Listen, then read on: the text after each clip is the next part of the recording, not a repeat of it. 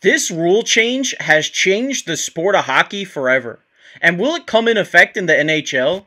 We'll discuss this and much more coming up on this episode of Hattrick HQ. Hi, I'm your host Casey, joined by my co-host Mark, and welcome back to Hattrick HQ. First off, we just want to thank all you guys for getting us to 100 subscribers. That was our goal for when we started this channel to get to the beginning of the season, and you guys smashed it out of the park already. So we're going to set our new goal here at 250, and we just want to thank you guys for showing your love and support because we love pumping this content out for you guys, and we're glad that you guys are enjoying it. So with that said, we're going to get right into the first topic of this video, which is this rule has changed, has altered the sport forever. And of course, we're talking about this morning in an article released by The Athletic. The Quebec Major Junior League, or the QMJHL, has officially banned fighting beginning with the upcoming season. And they go on to say, the league rules state anyone engaged in a fight will be ejected from the game. And they also go on to say that any player found to have instigated the fight will get an automatic one-game suspension. The player declared the aggressor during the fight will receive a minimum 2-game automatic suspension. Players involved in multiple scuffles in a season will start receiving an automatic suspension, beginning with their second fight, in addition to other sanctions. They also go on to say in this article that, you know, fighting has been around in hockey for a long time. It's been in the sport since it was created or founded way back in the 1900s. But recently, in recent years, or around in the 80s and 90s, it started to pick up a lot with, you know, the Broad Street Bullies, all those type of teams.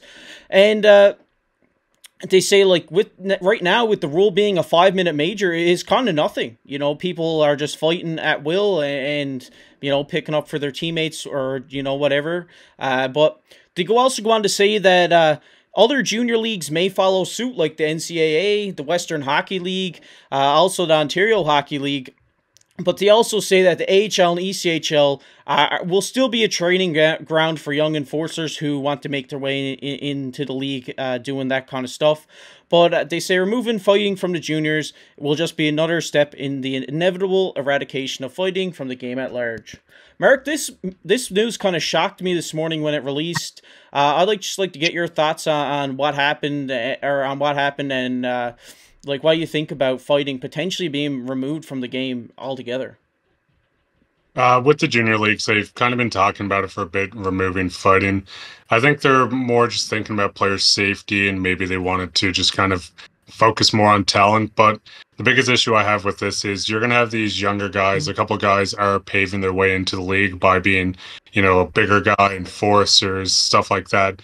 And when they finally do make this jump, it kind of worries me that a guy going into the AHL, the ECHL, or hopefully the NHL for a lot of these guys, they're not going to be ready for situations like this. You might see them get challenged to a fight.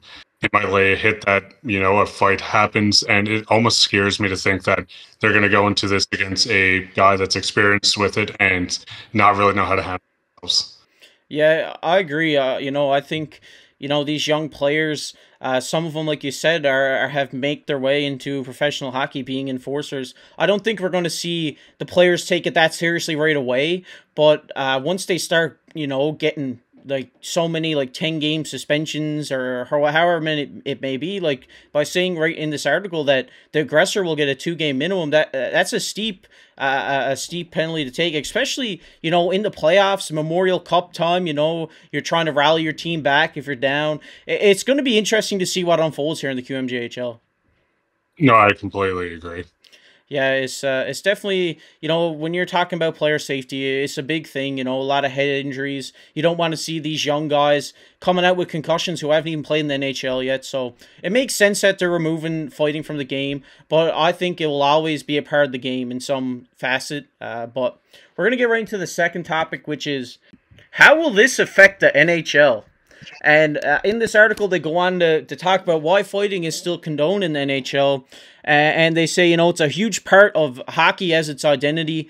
You know, the classic saying of "I went to a fight and a hockey game broke out."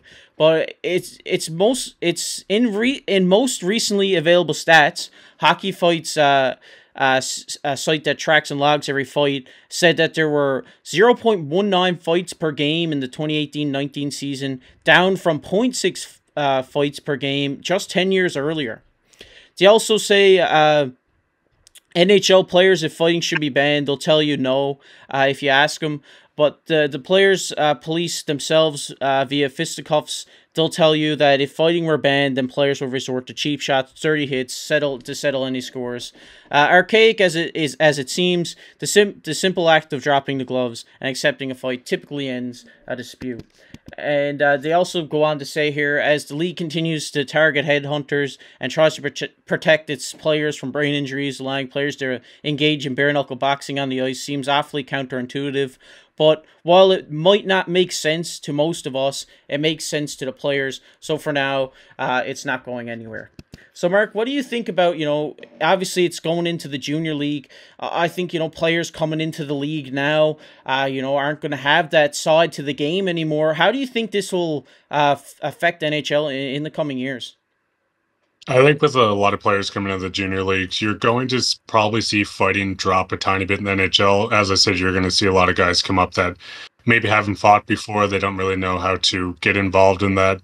So you might see the numbers drop a tiny bit, but I personally don't think the NHL is going to get rid of it. It's one of those situations you see, like I said, a lot of enforcers are getting pushed out of the game. The Leafs had guys like Colton Orr and Fraser McLaren kind of anchoring that fourth line for him, and that role's kind of gone with the league being faster and needs more scoring and pace like that. But it's like I said, called cheap shots, stuff like that. Like you can't really have your star players getting killed on the boards and stuff like that and not being able to retaliate. So it's one of those situations where it's hard to kind of say, would you rather protect the players over fighting, or would you rather protect the players where guys aren't going to be able to just run you and get away with situations like that? Yeah, you definitely make a good point there. With players like Tom Wilson and those type of players still in the league, the league's never going to get away from it. I don't think. If they put this rule in, I think hockey fans, NHL fans will just go up in arms over it. I believe because it is a part of the game. As of recent years, we haven't seen that many fights, but it is a part of the game where if like you said, if you like dump somebody like the play that comes to mind for me is when Mark Scheifele dumped Jake Evans there a couple of years ago in the playoffs and the team retaliated. If there was no fighting during that time, like that's just a guy who's getting a concussion out for the rest of the playoffs and nothing happens to him, only like a 4-game suspension. But it's kind of crazy to me to think that about this fighting potentially banned from the NHL. But my main takeaway from this is that you got young 16 to 18-year-old players now in the QMJHL that, when they eventually work their way up to the NHL, they're not going to have any fighting skill.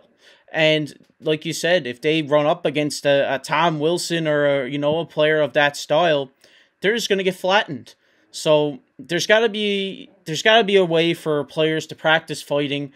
If it's not at the QMJ level, they got to send the players. They can't come right into the league anymore. They got to go down in the AHL. They got to get in a scrap before they come up here. Because when they go up against a 6'3", 260-pound guy, and he's just wailing on you, it's just going to look bad, and they're going to get injured. And you don't want to see any player get injured, especially a young star in the league. So it's just crazy to me that we're even talking about this because, when you're watching a game and a fight breaks out, obviously as a fan, it's probably the most hyped part of the game.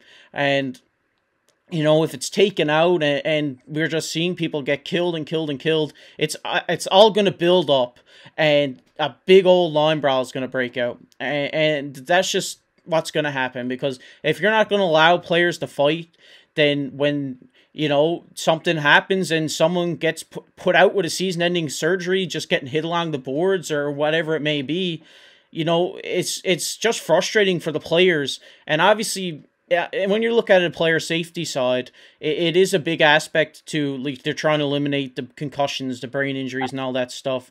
But it's going to be hard to do. If even if you're only getting a 2-game suspension, if you're the aggressor, I don't think that the NHL will take that into its rulings or anything, unless it starts to become a really big problem like it was in the past.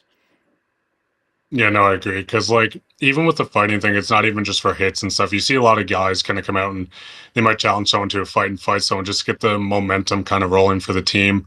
It's one of those things where, like I said, it's a really hard topic because you don't want to see people hurt. But it's such a big atmosphere change just for the players, the team, the media can talk about it, everything like this.